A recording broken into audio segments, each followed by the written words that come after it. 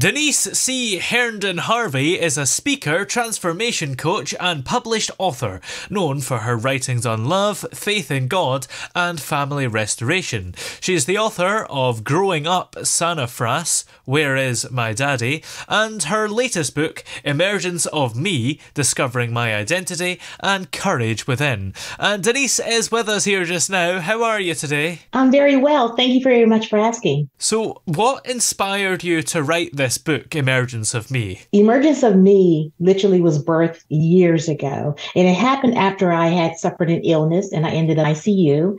And then I sat on the book. I sat on the book for a lot of years. And instead of writing that book, I instead wrote my children's book.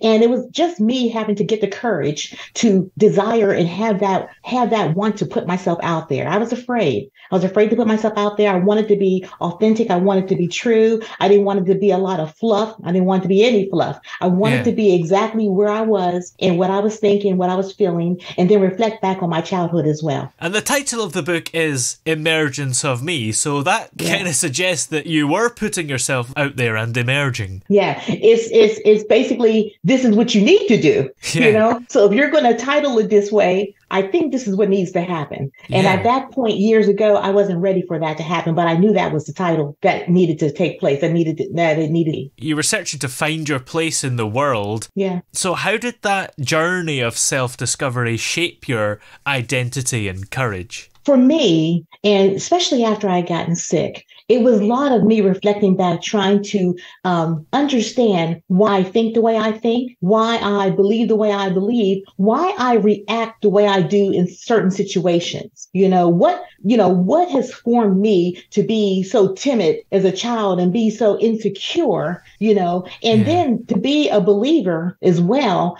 I literally was walking through life doing what I knew I needed to do, doing what I believed were all purpose to do, but yet I was so unfulfilled and so unsatisfied. That right there is what really made me start looking back and reflecting back, and asking the question, God, there's got to be more. There's got to be more than just going to a 9-to-5 job that I don't even like. But I need a paycheck, just like a whole lot of people do in this world. We do what we have to do in order to take care of our family, to take care of our needs and our responsibilities. But how happy are we in it? How happy are we doing those things that we're stepping out, spending the majority of our hours each day doing? The book emphasizes the importance of speaking to your own heart and believing in yourself. Do you think that was an important message to include? I think it is an important message to include because right now the world dictates what you should think, speak, how to treat other people, how not to treat them. And I think we have to know who we truly are and who we truly have been created from, if that's our belief, and that is wholeheartedly my belief,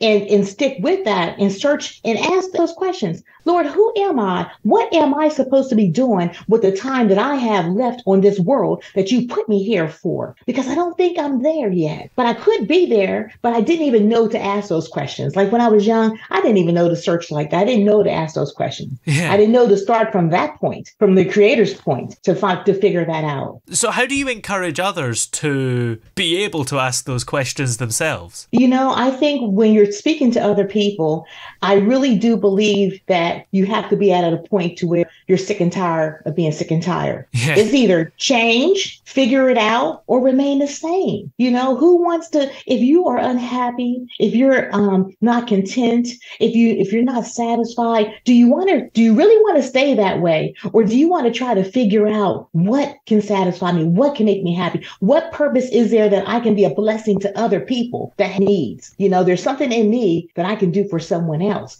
but you have to be honest and truthful with yourself, and you have to be ready to do the work. Yeah. And what advice would you give yourself if you were to go back maybe to where this journey began? To know that I am enough, to also know that you do need to seek, but to not be so afraid, and especially afraid of the opinions of others. A lot of time we spend so much time worrying about what someone else is going to think about us, say about us. That does not even matter, but we spend so much time and energy invested. Oh my gosh, I got to have this image. I got to make sure this is perfect. I got to make sure I do this, and I don't want to say the wrong thing. And we're not really being true to ourselves and true to who God created us to be. Did you always have a calling to be an author, or was it just when you had these experiences that it came about? You know what? As a child, oh my gosh, I love to read. I literally took myself as a child to the local library, didn't even understand about taking out books. My parents didn't do that for me. I literally wanted to take these books out. And she's like, young lady, where's your mother? She's at home. So I literally had to take that little application back home, have them fill them out in order for me to be able to take out books. So that's all I ever did was read books. You didn't see me without having a book in my purse, my hand, somewhere. And that's where my enjoyment came. And I had often wondered what it would be like to write my own book. But then I thought, well, you know what? People like me, we probably don't do that. And, I'm older. So of course I was young thinking those thoughts.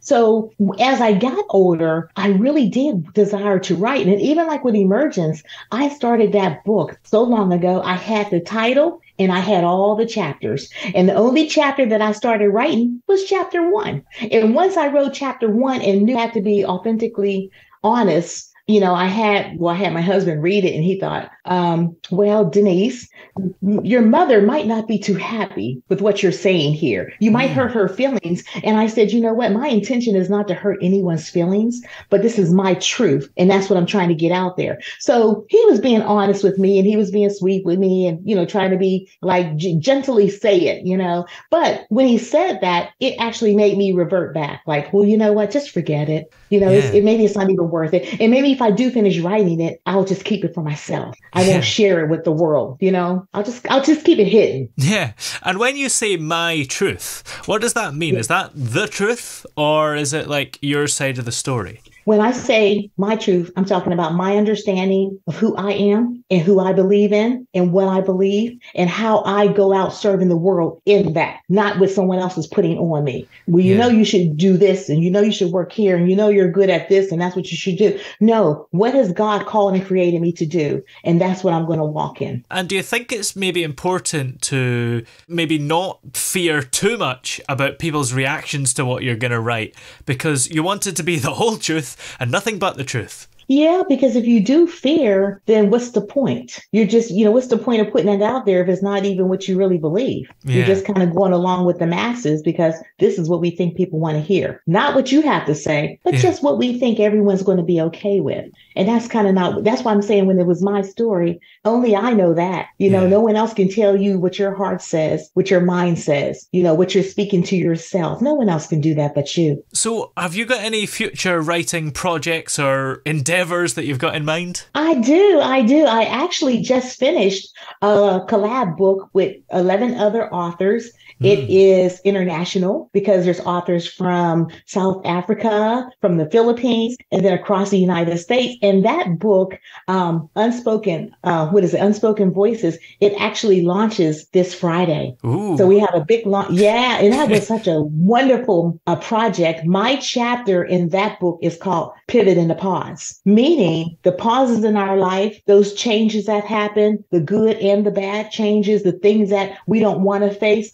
It comes to a point in our life where we have to make a decision, like I was saying earlier, to remain the same or to take a pivot, and make that change. So that's my chapter in the book. Well, in the meantime, where can we find this book, Emergence of Me, Discovering My Identity and Courage Within? You can find it on Amazon, but you can also find it on my website, which is deniseharvey.com. And the new book will be there too. Well, many thanks for talking to us today. It's been great having you here. Thank you so much. It's been great being with you as well.